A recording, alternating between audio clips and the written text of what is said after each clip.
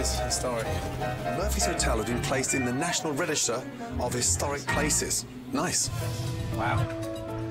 Hello. How are you? I'm good. How are you doing? So, first name is? Kanitha. Kanitha. Nice to Gorgeous meet name. you. Is it always that busy out there?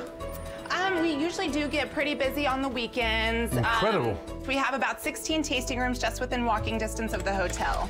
I love how historic this place is. But have you not updated the furniture since 1850? Bloody hell. My God, it's like going to your grandma's funeral, my God. There definitely is a difference between historic and then tacky and old. What we have is definitely tacky. Looks like someone's died in those chairs.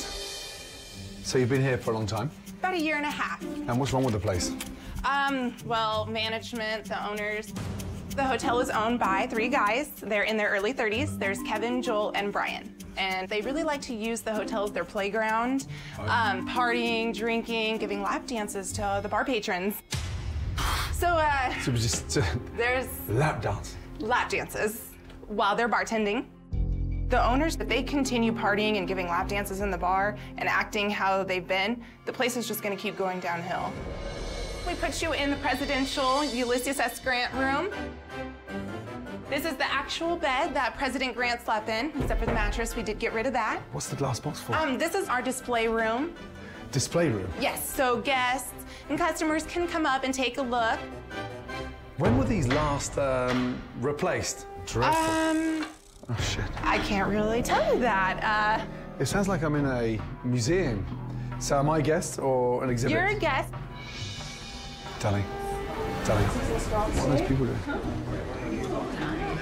Come on through, everybody. Take a look inside.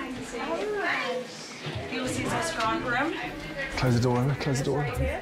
Okay, we're gonna be on display today. It's usual for the tourists to come through sometimes, and if a guest checks in and they just for some reason forget to close their door, they're gonna have people crowded around looking at them. They literally come over and they, hello, how are you? Oh, well, that's embarrassing. It's like a goldfish bowl in here. Ladies, thank God I wasn't in my underpants. Is that normal? They just come and have a look round?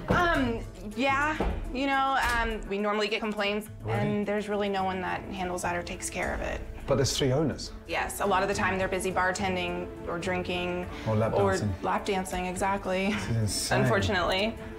Okay, I'm gonna unpack. Can this room be off the tour for a while? We'll see what we can do. Thank you. You're welcome. First impressions, I mean, it may be steeped in history, but it smells like the room's steeped in piss.